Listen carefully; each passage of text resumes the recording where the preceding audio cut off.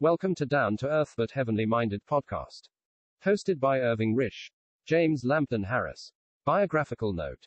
Extracted from Chief Men Among the Brethren, 2nd. Ed. Pickering and Inglis. James Lampden Harris was born the 13th of February 1793. He was one of a very large family, the fifth son of John Harris, of Radford, near Plymouth. After receiving his education and being duly ordained in the Church of England, he became perpetual curate of Plymstock.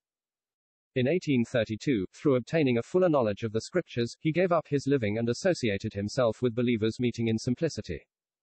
His presence greatly strengthened the infant community, whose first organ, The Christian Witness, was started under his editorship in 1834.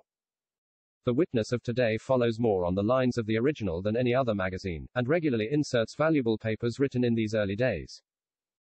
J. L. Harris was certainly one of the chief men among early brethren as to his individual and assembly connections with B. W. Newton and J. N. Darby, as to his active part in the subsequent troublous times, and as to his writings, which fortunately remain when the sorrows are gone and continue to breathe the fragrance of the Spirit of Christ possessed by their author.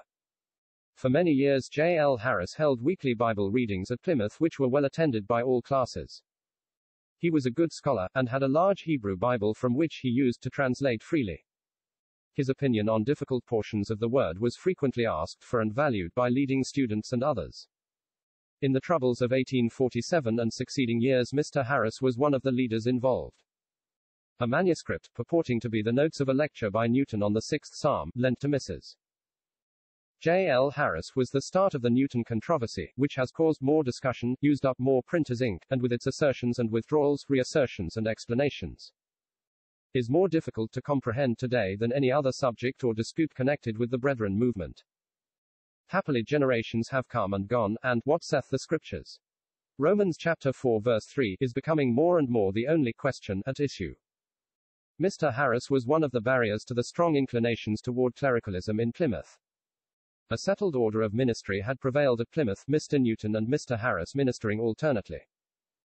People knew when it was Newton's day and when it was Harris's day, and took their measures for going accordingly. In view of the developments since 1840, without endorsing the remark, the following by Dr. Tregethus, then happily with them, is interesting. Mr. Darby requested Mr. Newton to sit where he could conveniently take the oversight of ministry, and that he would hinder that which was manifestly unprofitable and unedifying, and that on one occasion Mr. Newton had in the assembly to stop ministry which was manifestly improper, with Mr. Darby and Mr. Wigram's presence and full concurrence.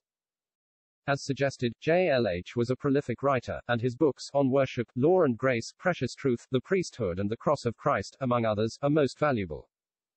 He was a deep prophetic student, and took a leading part in the meeting held in the Freemasons' Hall, London, in May, 1864. As his second wife, Mr. Harris married the daughter of the celebrated Lee Richmond, author of The Dairyman's Daughter, which has been signally owned of God. They lived at Plymstock for many years, then at Plympton, and then removed to Weston-super-Mare at the earnest entreaty of his old friend, Captain Percy Hall. Here he died on the 9th of October 1877, leaving behind a name which will be revered as long as his writings are read. C.E.F.